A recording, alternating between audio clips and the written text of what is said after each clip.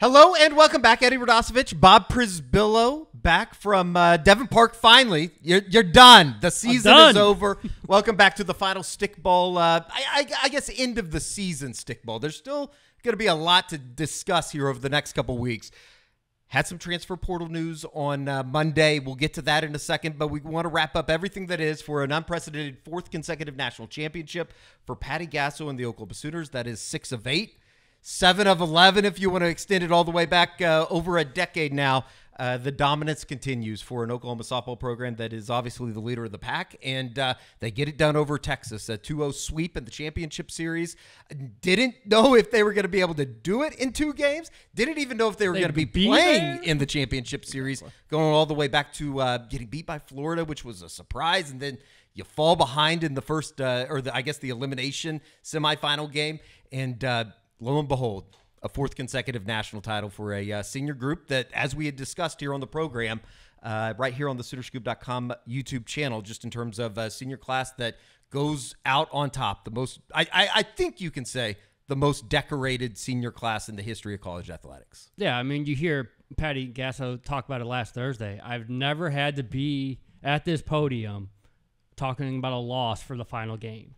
That's insane. That's incredible. Ridiculous. It's incredible. It's tears of joy. It's sure. Never tears of, heartbreak or how it all shook out. But yeah, because of the rain and because of the schedule, we didn't get to do our championship series preview show. Right. Where I was going to say, Texas will win Wednesday. And then OU will win Thursday, Friday. Like, how does Texas not win Wednesday? Yeah. They get the day off. OU's emotionally drained. And then one swing. T.R. Jennings, 2-run homer in the first inning, basically just lets you know this series is almost over before it starts. It was unbelievable. And then I think that you got to start when you're talking about Oklahoma, and particularly over the final 3 games of the season, that final Florida game, as well as the 2, and even going back into, I really, truly, the Super Regional and maybe even the first couple rounds of games in Oklahoma City. Kelley Maxwell, the most outstanding player of the College World Series up at Oklahoma City, and she was fantabulous. She was absolutely dominant. It was a different version of Jordy Ball, right? I mean, Patty rode Jordy to the 2023 National Championship, using her every single time she could. Kelley had a different style, but just the internally, she just felt something. They talked about letting go, being free, stop worrying about the haters, and there were quite a few. And you can actually start to hear it in her voice, how much this year has really taken a toll on her. And it's like, you just got to drop it and just be who you are. You've been one of the best pitchers in college softball for years and years, but what's that next level? We all wondered. We've said it in February, March, April. It's like, do they have that pitcher that can get to the next level? Is it Nicole May? Is it Kirsten Deal? Is it Maxwell in her final final chance to try to get to this stage? And it absolutely was. It started with the Bruins, with just a ridiculous performance where you had no idea 1-0 was going to be the final. It's going to be a throwback to softball games of 15, 20 years ago, and just the heart and the guts against, Florida. The 267 pitches in 2 games. Insane. From game 2 of Florida, game 1 of Texas. Just so many memories that people will remember for a long, long time. I thought it was really cool, too, kind of the angle that you took going into, I believe, the second game of the championship series, just in terms of leaning on Kelley Maxwell, the one person really, truly, outside of the freshman, who we'll get to in a second, that had never been there before. Like, she was the final one looking from that starting lineup, really, truly, outside of Ella Parker and Cassidy Pickering, as far as players that had, this dominant program was being led by a single person that hadn't really been to that stage before, hadn't been to the national championship game. And you get it. You get like that hunger. I mean, it's hard to be hungry if you're Jada Coleman, T.R. Jennings, Kinzie Hansen, when you're going for 4. Like, there's an extra level of internal determination. But for someone that's never been there, or someone that's never had one, and the way Patty would mention it, like, Kelley's never been to this stage. She's never been this far. And her competing at this spot of the WCWS means the world to us. And you could see what it meant to Kelley, just pushing herself to levels clearly she's never been before and getting the results that obviously this is why she came to OU. You had mentioned the 267 pitches that Kelley Maxwell had thrown leading into that second game, the clincher. And I think that a lot of us were like, yeah, just roll her out there again. But it wasn't Kelley Maxwell. It was a host of players. Didn't think that Carly Keeney would be looking at to be the person in the circle to kick that game off. They end up pitching 5 different pitchers in the championship game in the clincher against Texas. And, I think it was Patty Gasso after the game that basically said, this went exactly how we planned. As much as we planned, and it was fun. That's the other, all the stressful moments going against Florida and maybe going into the first game against Texas. Second game sound like, we know we've got you. We're going to do this, and you're still not going to be able to beat it. I think that's what some Texas fans are like, man, they really toyed with us.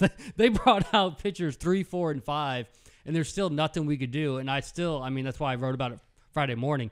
The biggest out of the game is Peyton Monticelli.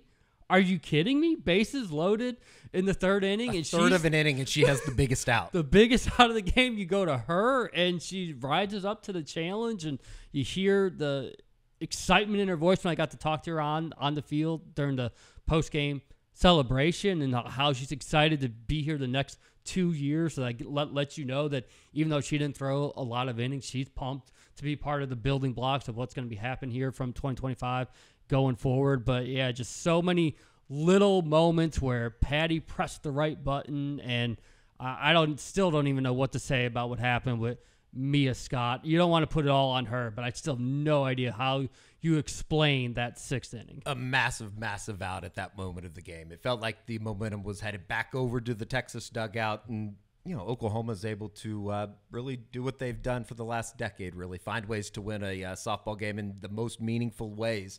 It was also kind of cool throughout the postseason, really, particularly in Oklahoma City, was the emergence of some freshmen, Ella Parker, Cassidy Pickering, absolutely dynamic. And it's kind of fun when you're talking about a senior class that's going out on top.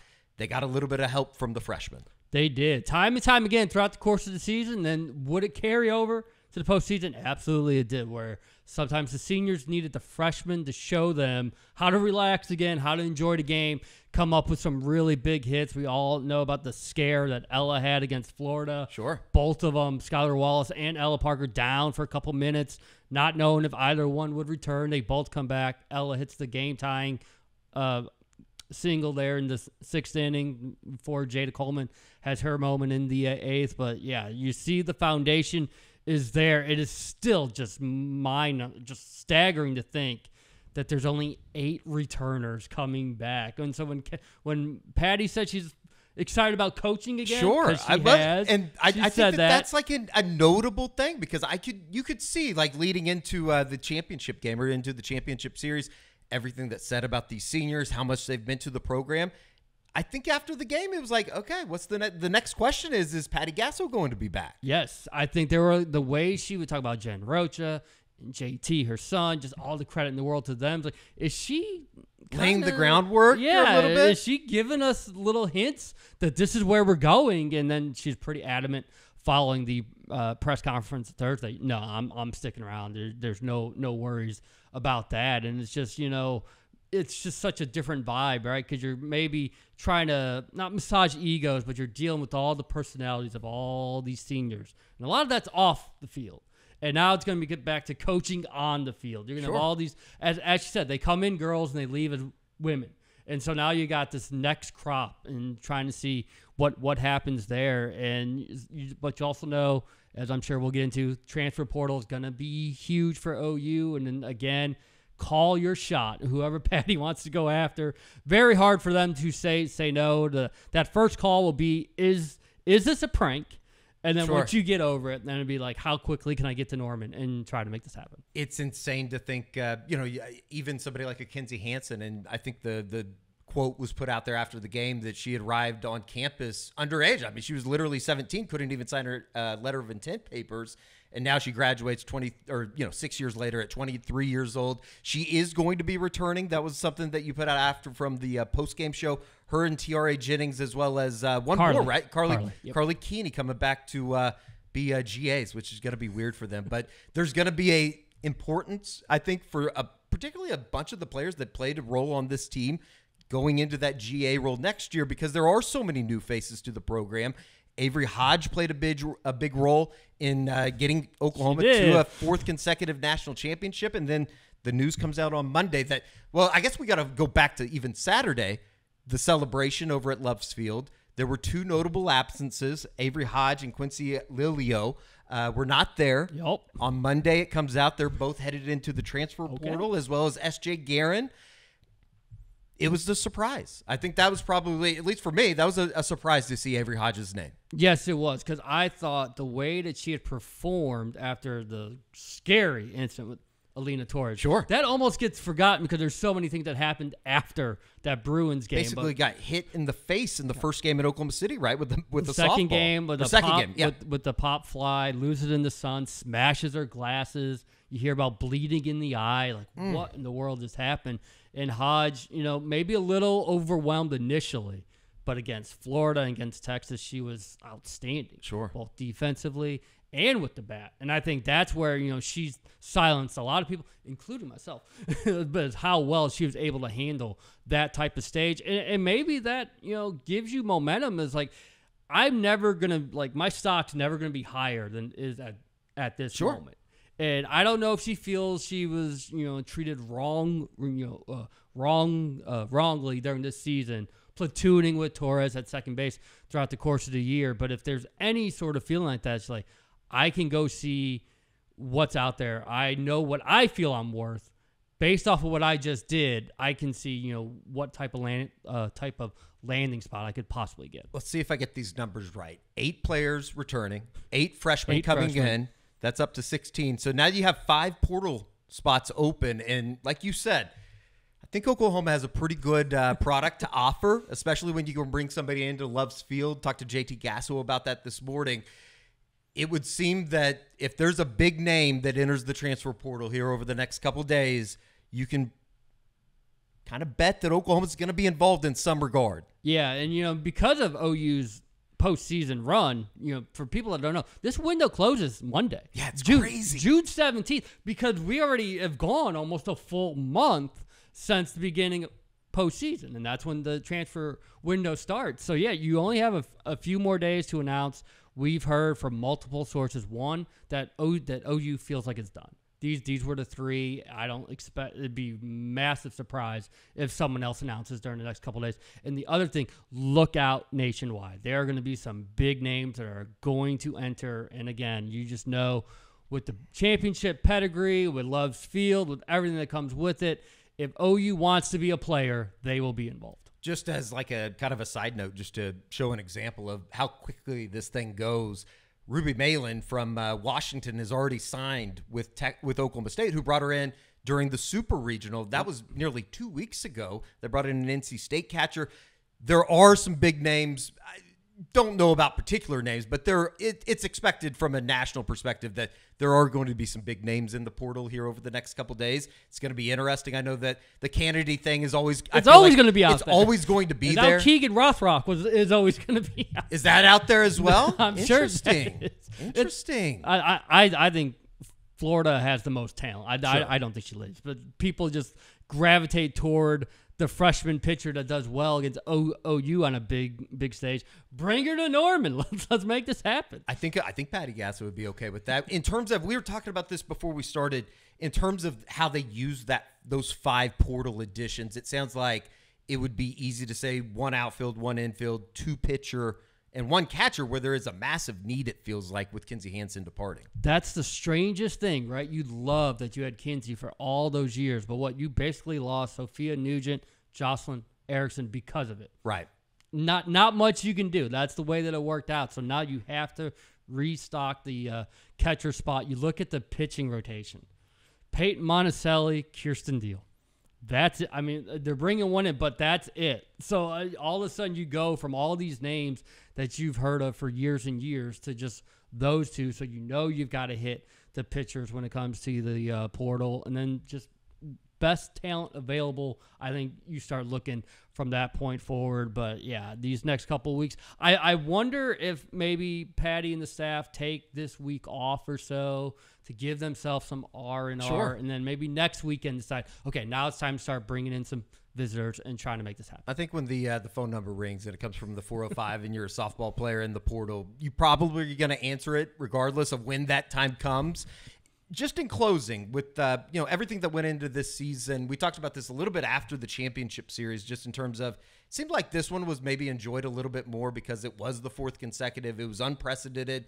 Last year, it just felt so weird because the winning streak, everything that loomed with the winning streak, it was almost a sigh of relief more than it was a celebration. It felt like this was more of a celebration. You saw, I think it was Alana Torres put out the tweet with Patty Gasso and the handkerchief or whatever, the do-rag at the street corner. Kinzie Hansen took a run at some people that, there was a lot of narrative out there on Oklahoma softball, and there usually is because they have been so good and everybody's a little sick of it. But at the same time, it seemed like this one was really embraced. Yeah, I mean, and it was hard. Like that was what was kind of funny is we heard Patty and the players talk all Thursday night how hard the season was, but that was in contrast to Thursday night itself. They said it was so much fun. It's almost as if like they got to the spot.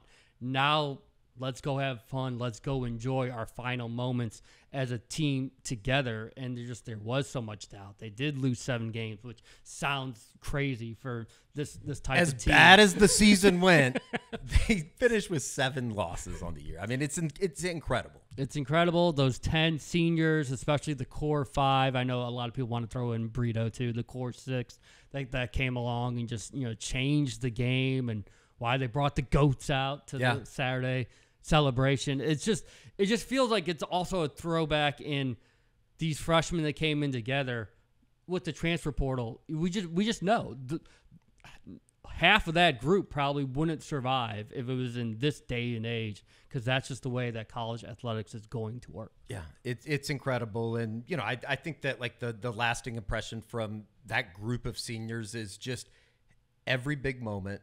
It seemed like whether it be Kinzie Hansen 2 years ago hitting the home run in the super regional to basically extend the winning streak itself, that is almost like a footnote on everything else. And then all the numbers that were out there, over the course of their career with 135, 135 shutouts or 135 run rules, 119 shutouts. Dominance. Just dominance. Never getting shut And the out. stage that they did it on, it seemed like every time that they stepped into Oklahoma City and played at Devon Park or Hall of Fame Stadium, whatever they called it a couple years ago, they showed up and delivered in the most clutch, biggest moments, and you saw that throughout the entire week and a half in Oklahoma City this past year. Yeah, you look at Jada Coleman, which was a fantastic story against Florida, because she was bunting.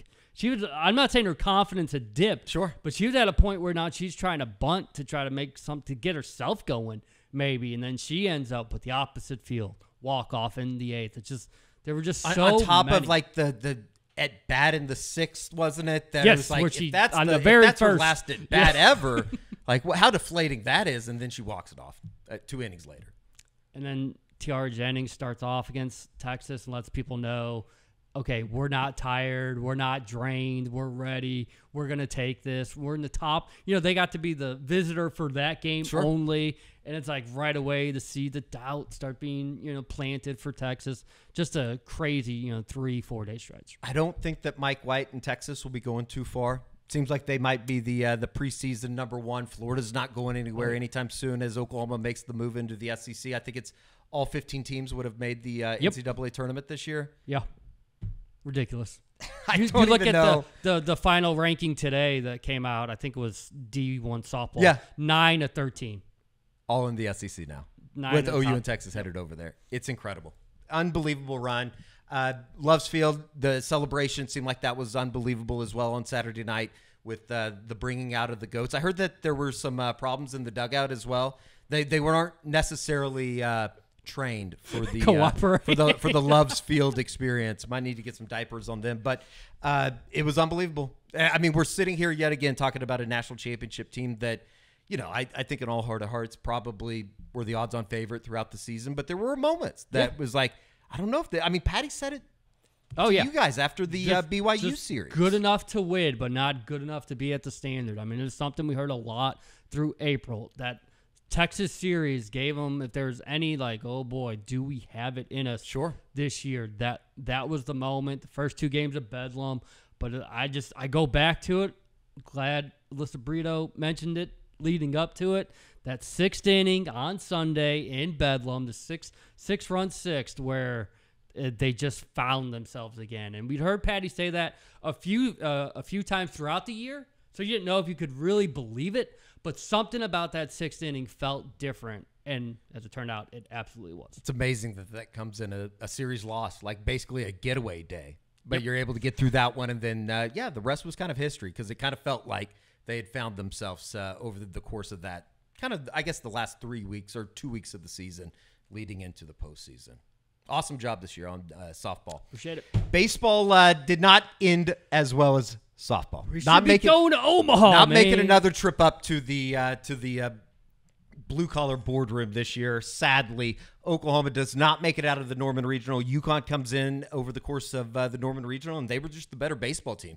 Made every single play that you could think of. Whew. They were unbelievable. And then I had to laugh. They opened with a 24-4 loss to Florida State in the Tallahassee Norman Super Regional. But at the same time, that was more of what we saw in the second game with UConn, getting it to extra innings, being a little bit mature about it as well. They were unbelievable. Luke Broadhorse, the Paul Tomorrow kid at shortstop, Corey Morton, like those names are going to be kind of instilled in a lot of unfortunately OU baseball fans' minds. And the bats, they just kind of went quiet at the end of the year. And, at the same time, it's hard to kind of separate the good from the bad throughout a season in which you had the first regular season Big 12 championship in school history. You won 40 games for the second time in 3 years. You were a step away from the Super Regional, getting to that final regional final game, Game 7. So I'd still like what they have coming back.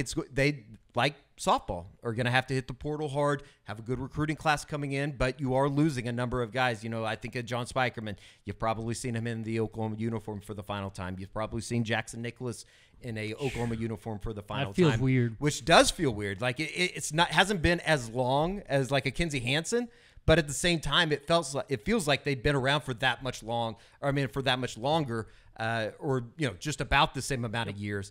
Given all the history and all the success that they've had in some of the big moments, getting to Omaha, like Kendall Pettis is kind of, I guess, would be in that same regard as a guy that feels like you could just pencil him in the left field and somewhere down around 6 or 7 in the lineup, and he was just always going to be here. So sad to see some of those guys go. That was a tough press conference to sit through with Kendall Pettis after the. That's what Patty was talking about. The UConn never loss. had to do that. Never had to do it. It's incredible, and it speaks to kind of the success that program has had. But disappointing. But at the same time, like I thought the atmosphere around Eldell Mitchell, the course of the Norman Regional was absolutely phenomenal. You start watching some of these super regional games, whether it be in College Station or wherever across the SEC landscape. Georgia on Monday night, even though they got beat by NC State, hopefully they can keep something in regard. Obviously, getting fans to the stadium is going to be the biggest priority, but like. I thought the tents and stuff out on the berms was awesome. If you could keep that around for big SEC weekends, I think it could be a really cool atmosphere moving forward. And you look up, and much like softball, you look up and half the field in Omaha is represented by SEC schools with an opportunity, or they had the opportunity to get a 5th on Monday night. Obviously, the ACC is well represented as well with 4 teams, with NC State punching its ticket, winning in Athens on Monday night. So just like softball, you better be ready because you're entering a conference that is, very, very good. I know that somebody had put it out there, the SEC schools that, counting Oklahoma and Texas that had been to the Omaha to the College World Series over, the most recent trip. Everybody outside of Missouri, 1964, and Alabama, I believe it was 1998. Everybody has been there and I think Georgia was 2002-ish, maybe. Everybody else had been there within the last 5 years, which is just incredible. It's unbelievable. Florida is a great example of just pure dominance. They're now 9-0 in super regionals. Squeaking in. They've gotten to Omaha 9 of the last 14 years for Kevin O'Sullivan's program, and I think it kind of speaks to how good some of these programs are. Obviously, Ole Miss won it in 2022. LSU won it last year. They get into a super regional this year, end up losing to North Carolina. So it's a really good conference. I think everybody knows that, and it's going to be a lot of fun to see how Skip Johnson and everybody kind of ushers into that new era. Does there feel like a spot or two that stands out with the portal? We kind of talked about that with softball. We know a couple pitchers. Is it just kind of just whoever's out there that makes sense, got to get them? Yeah, and I think that, obviously they're going to be focused on replacing John Spikerman in center field. It sounds like maybe they end up going the JUCO route on that. I know that they're pretty pleased with some of the guys that they're bringing in from the junior college side of things.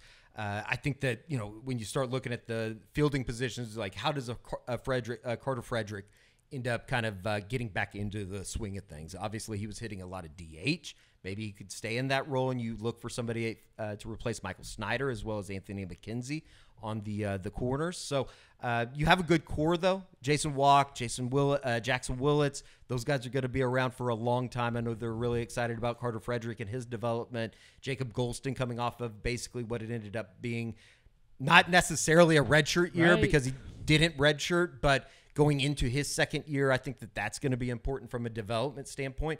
But at the same time, it's going to be interesting to watch where Braden Davis ends up going in the Major League Baseball draft after the successful season that he had. Both Witherspoon brothers, good news is they're both coming back. I mean, they're scheduled to come back. Kyson obviously is going to be moving into a bigger role than maybe even a Saturday role in the weekend rotation. Maybe Kyson ends up or Malachi, ends up moving into the weekend rotation, which, was kind of interesting how they used him at the end of the year, basically being a closer, thought he could get more innings. So the good news is both those guys aren't draft eligible. So I guess that is some pretty good news for Oklahoma moving forward. You have a bunch of guys coming back. It's going to be based and contingent upon where a bunch of these guys go in the draft. And maybe a Jackson Nicholas ends up not liking where he ends up going in the draft, and maybe he thinks about coming back for a senior season. So I think John Spikerman, all intents and purposes, I think he's going to be a pretty high round draft pick. Not necessarily first or second, but I think anywhere from that third through fifth, I think teams can find somebody with a ton of speed, really good power, and a really good arm from center field. So it was all in all. If you would have asked me, going all the way back into February, middle of February, when we went down and covered the opener against Oregon, who ended up going as far as you could go without making it to Omaha, making it to a super regional. If you would have said that they were going to host a regional, win 40 games, and win the Big 12 regular season, I don't know a single person that wouldn't have signed up for that. Skip Johnson, yet again, another really good season. Getting Oklahoma to 40 wins for the second time in 3 years. I don't think that should be lost on anybody, as disappointing as maybe that end was. So really good year on the diamond for both OU and OU baseball and OU softball. Obviously, softball team, they're just the preeminent program right now in college athletics. They really are. It's funny because they're the enemy, the evil empire. Oh, I mean, they have a chance if things were to break right. And I've kind of become obsessed with this idea. Yes, he has. If things were to break right, they could become like the ultimate sports villain in college athletics if they were to go out and get whomever from the portal that would come in and make an instant impact as an All-American. Patty's addressed it a lot. He's like, I don't get it. He's like, you can say what you want, but when I go to sleep at night, I know what type of program I'm running. I know what type of women are in my program. You can just keep talking. That's fine. Which makes it even more like, I think from the people on the outside, make it even more mad that it's like, so they're not even cheating just a little bit. They're not getting robots to play this sport, which is, I guess, kind of fun. It'll be interesting to see how this whole thing gets kind of reimagined, though, because there are going to be a ton of new faces over at Love's Field. It's just the consistency, and I think a lot of it – I will look toward the defense because that's what set them apart. Sure. The last 2 years, just watching that defense has been so sensational. It's like, this is why they're as good as they are. And then it's the one thing that lacked from Texas. If Texas really wants to make strides next season, it would be in that area. If they want to work for it, there's still room to grow, where OU was just so much fun to watch. Yeah, it was awesome. Plenty of stuff to get into. Diamond Sports is now over. We enter somewhat of the summer months at Soonerscoop.com. A lot to continue, though. Brent Venables football camp continues this week on Thursday. We got the SEC rest of the schedule coming out on Tuesday afternoon, which should be a lot of fun to kind of, I guess, get a better sense of where everything is going to be once we get into the fall. And then obviously... There's a lot of flex, but at least now you kind of know your time window. Sure. You're going to be happy with it, I would think, if you're an Oklahoma football fan. And then about a month away, literally about a month away, SEC Media Days, which is kind of the initial Kickstarter into what is going to be an unbelievable fall in August and September. And we're close to the SEC party. That's crazy. July 1st. The official. It feels official, but it's not official. I don't know. It's going to be kind of cool. And we've signed George up to run the 5K in Norman on Sunday night, the night before Paul Feinbaum arrives. So for Bob Przybylo, I'm Eddie Radosevich. We'll see you right back here, maybe sometime soon, for a little bit of a softball diamond stickball portal report, because as we kind of laid out there, it's going to be a very interesting next couple weeks watching the portal for Oklahoma softball. We'll talk to you next time.